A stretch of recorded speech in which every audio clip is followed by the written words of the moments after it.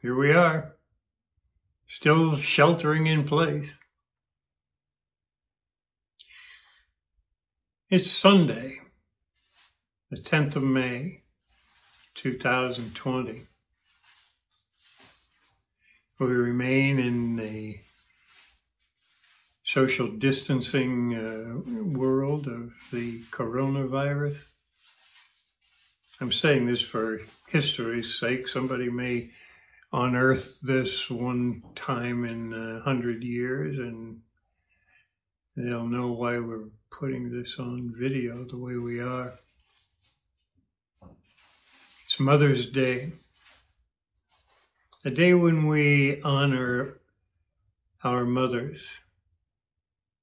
We all have them.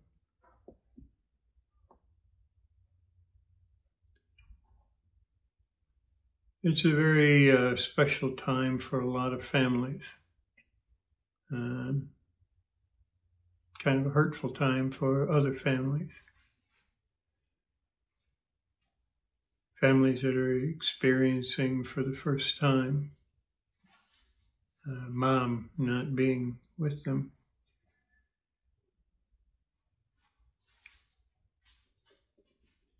But we welcome you this day to this rather ersatz worship service.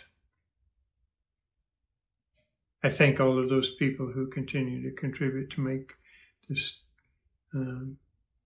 this opportunity, this gathering, at least somewhat real. And I thank you for tuning in, and I thank you for being responsive to requests about the need for money to maintain the ministries of the church. Some of you might not know, but every day the beat goes on. There's some work that needs to be done, some stuff that needs to be cleaned up. There are some people that are struggling and need help. There are business matters to attend to, bills to pay. And I'm grateful that you are there. If not in body, you're there in spirit. As always, I look forward to seeing you in a better time.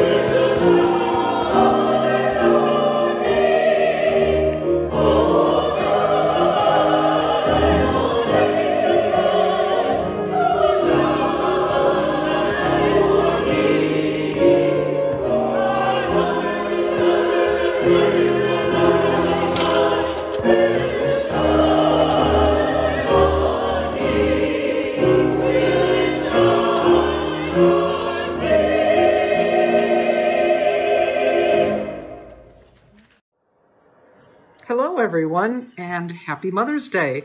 I hope everybody has a lovely day today. You know, one of the advantages of this COVID lockdown is that it is giving me more time to do some serious study in the Word. It's enabling me to spend as much time as I need or want in a daily devotion, instead of trying to, work it into my schedule or often not getting to it at all. But that's been really nice.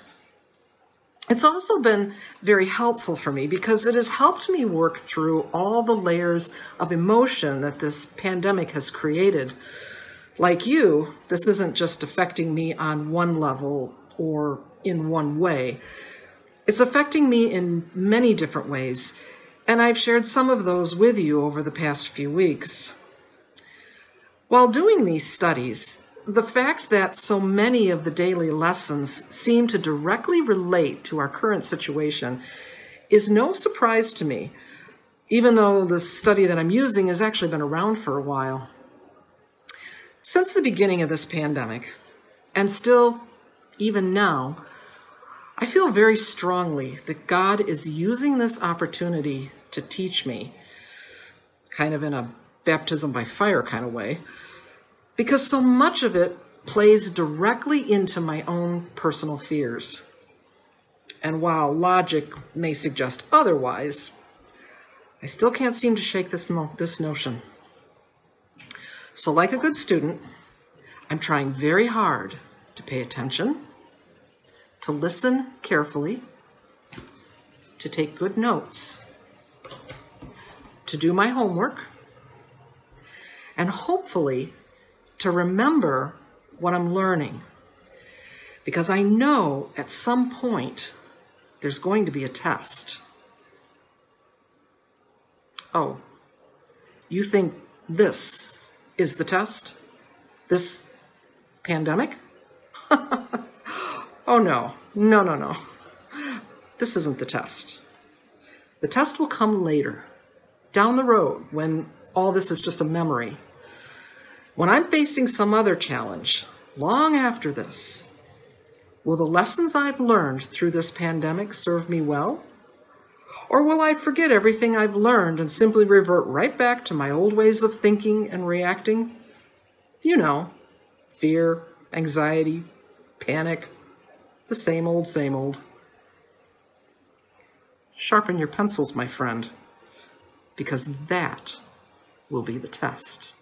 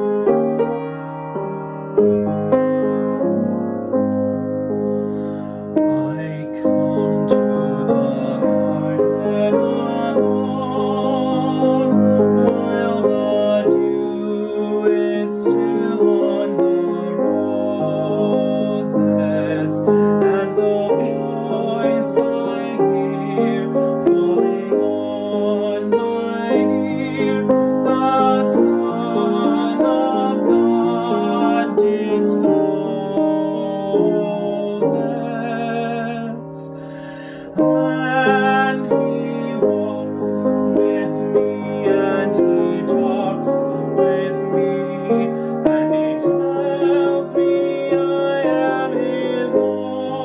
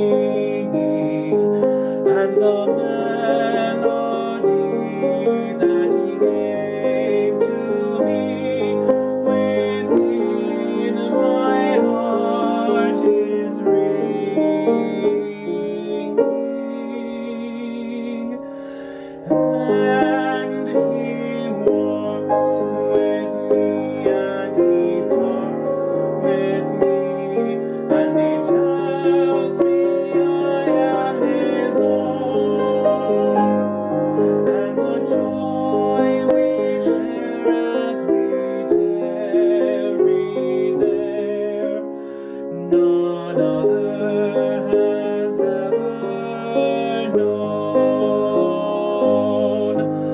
I just stay in the garden with him, though the night around me be falling, but he bids me go through a voice of woe. His voice to me is calling,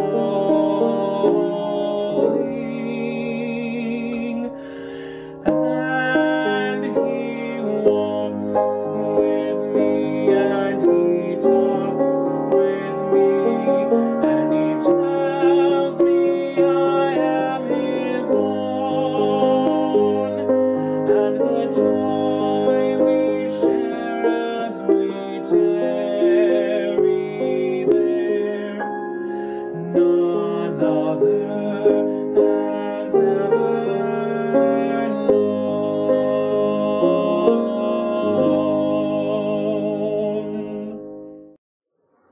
Please be with me in prayer. Lord, sometimes it takes many repeated efforts to reach us.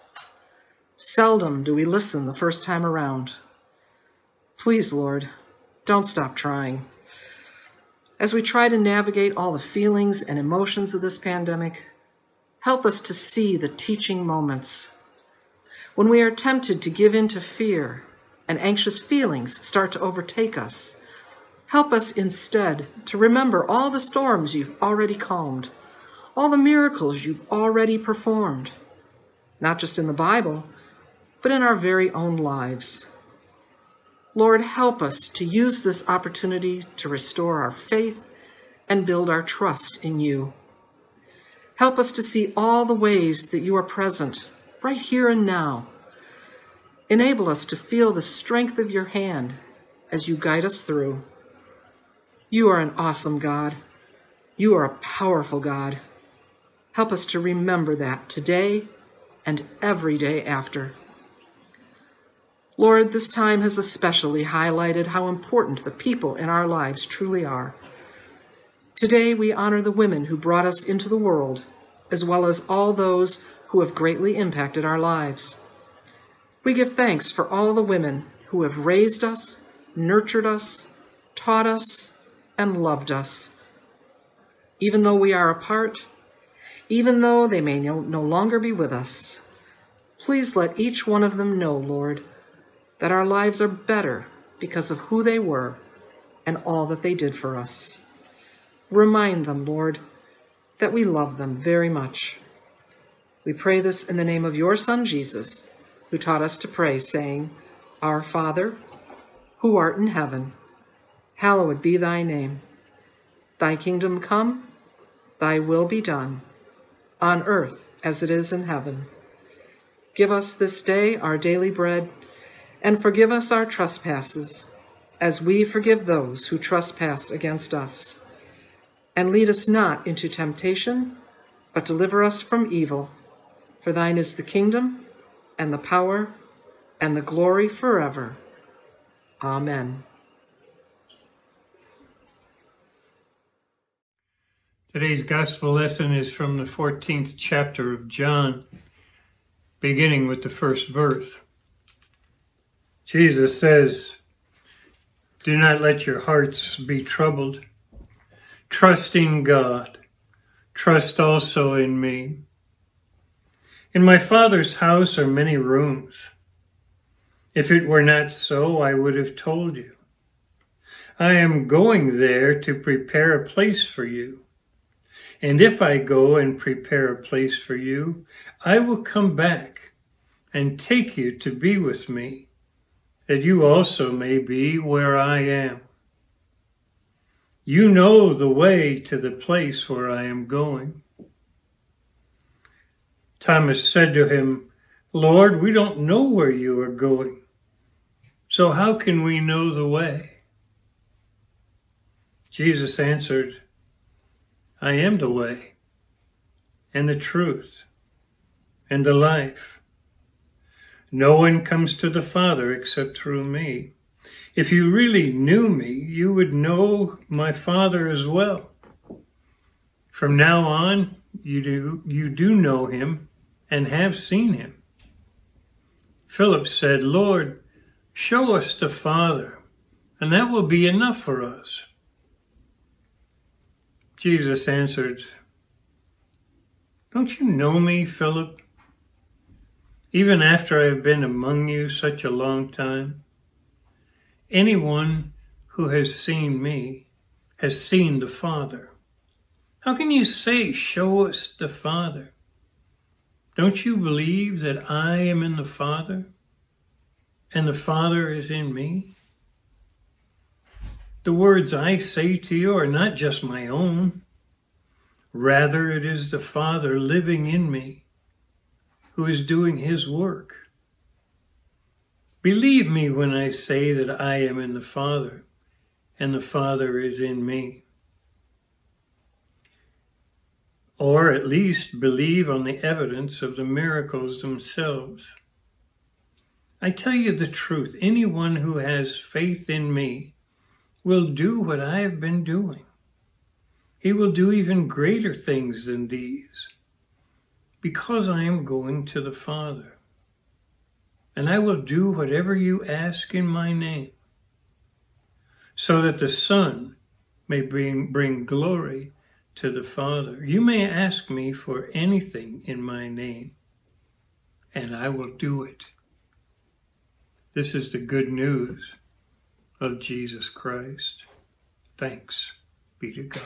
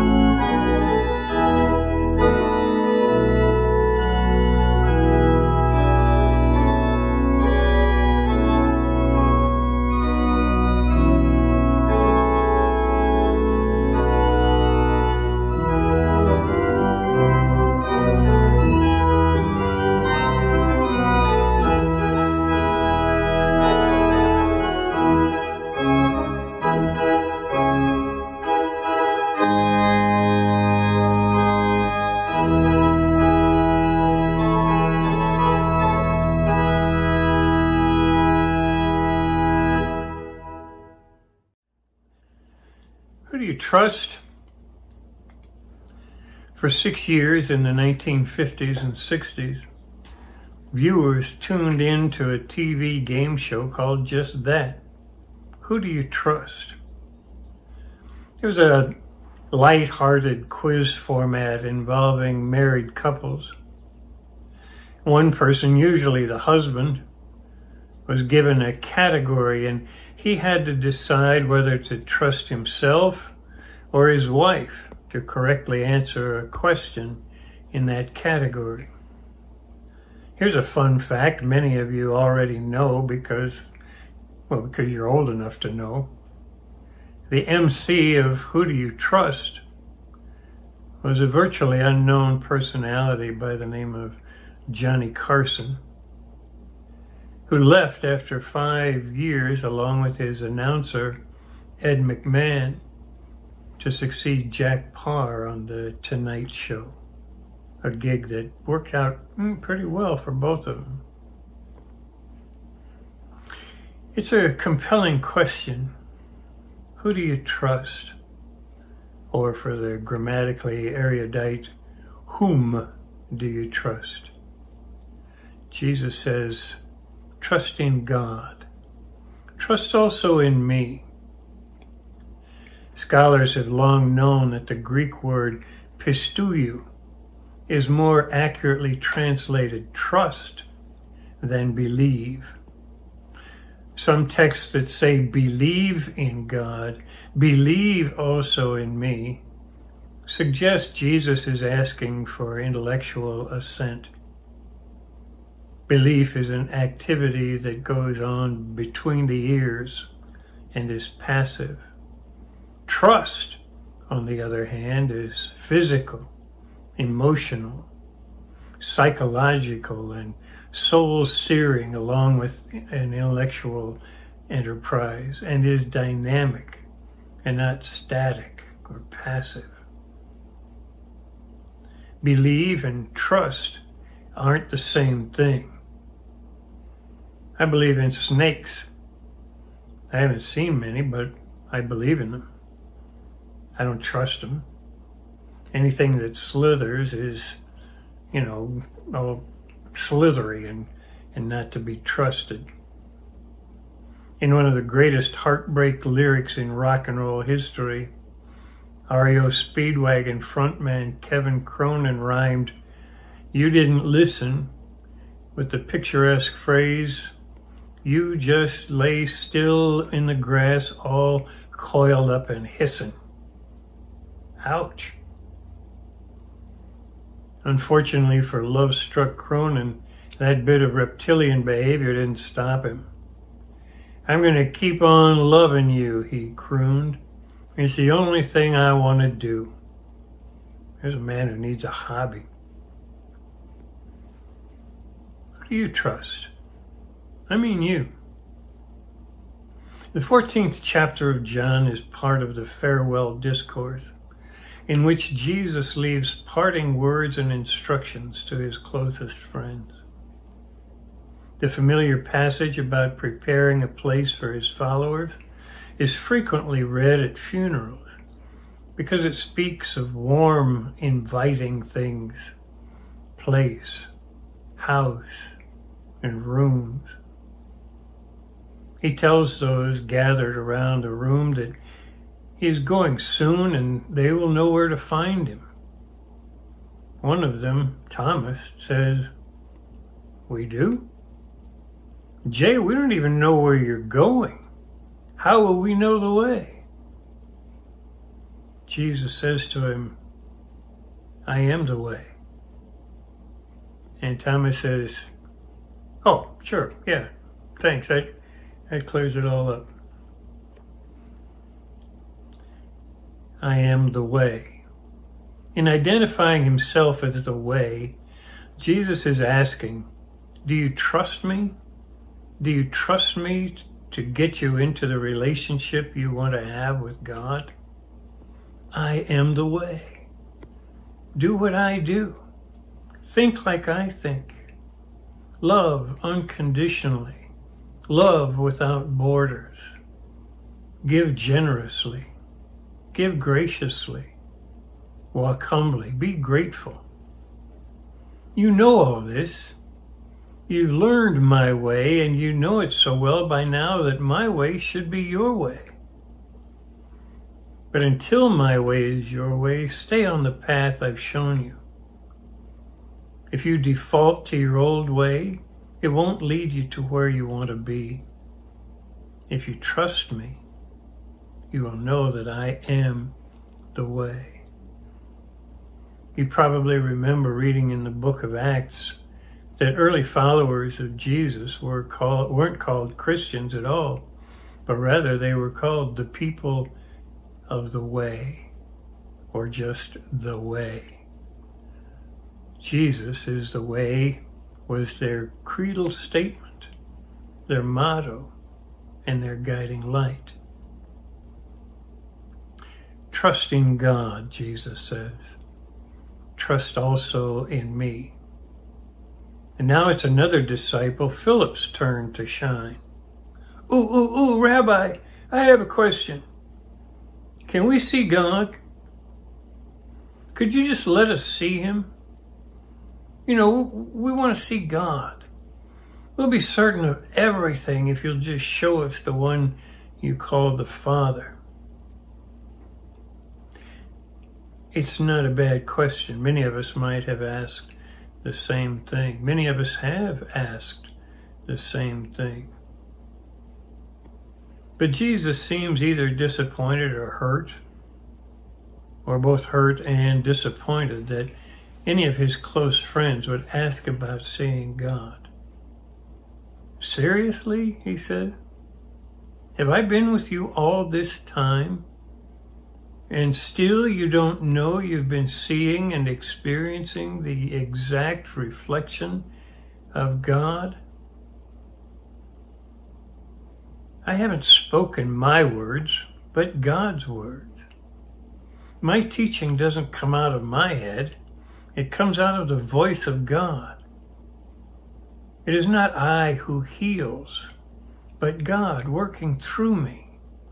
God revives, restores, resurrects, redeems.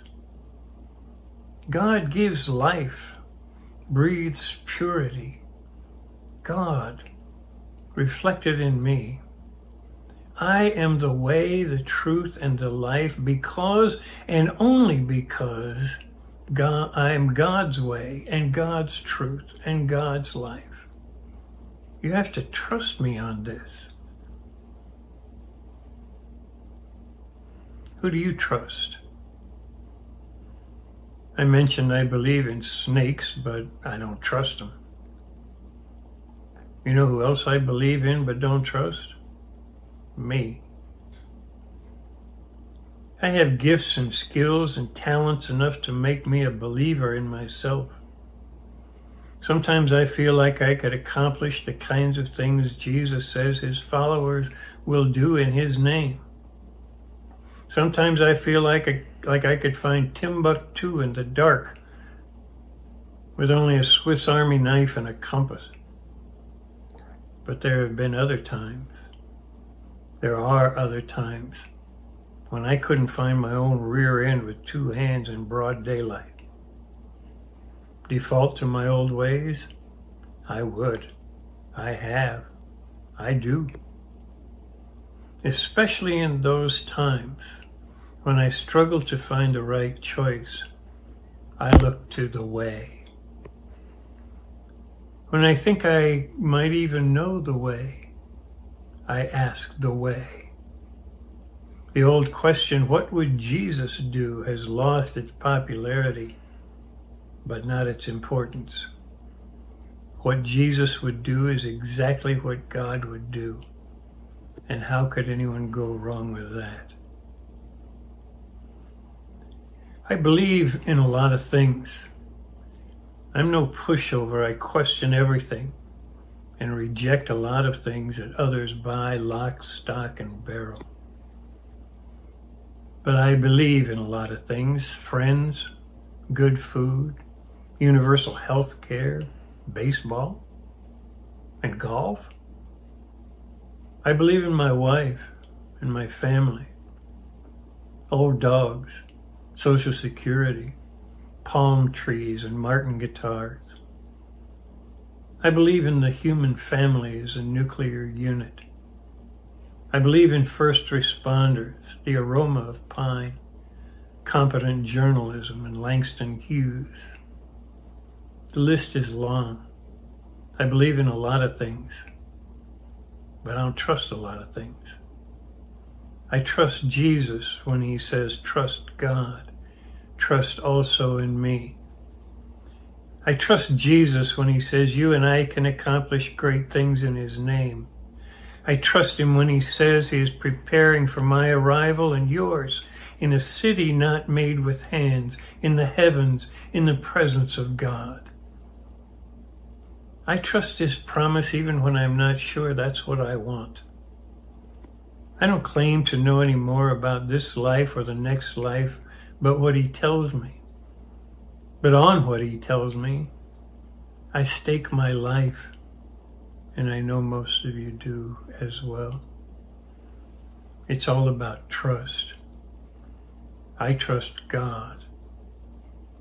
I trust Jesus. All others, as the sign at the Dewdrop Inn says, all others pay cash.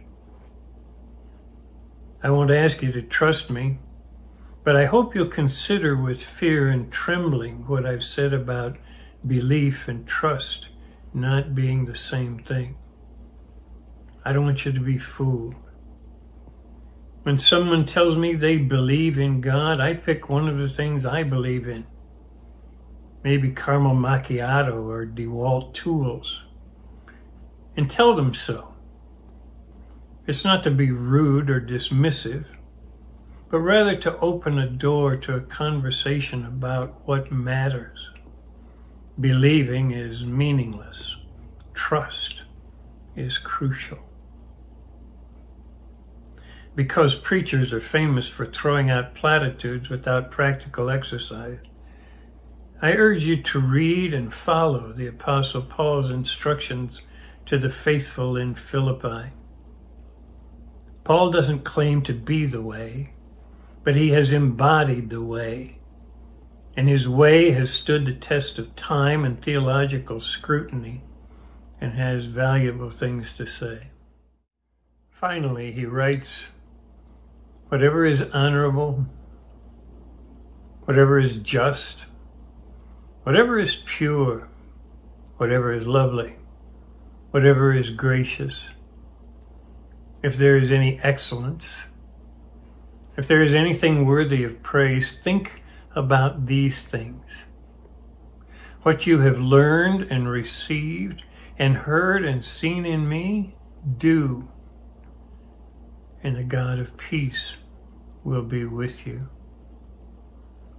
May the God of peace indeed give you the wisdom, the desire, the courage, and the power to put all your trust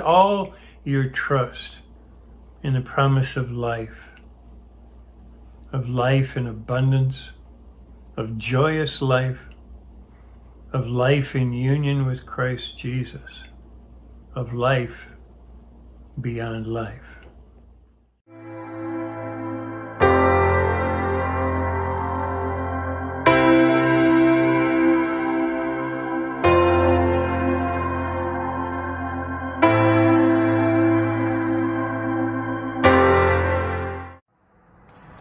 Hello everybody, this is Friday the 7th, I believe, unless I get my dates wrong, but with Mother's Day approaching this weekend, I want to wish all you mothers out there a very happy Mother's Day.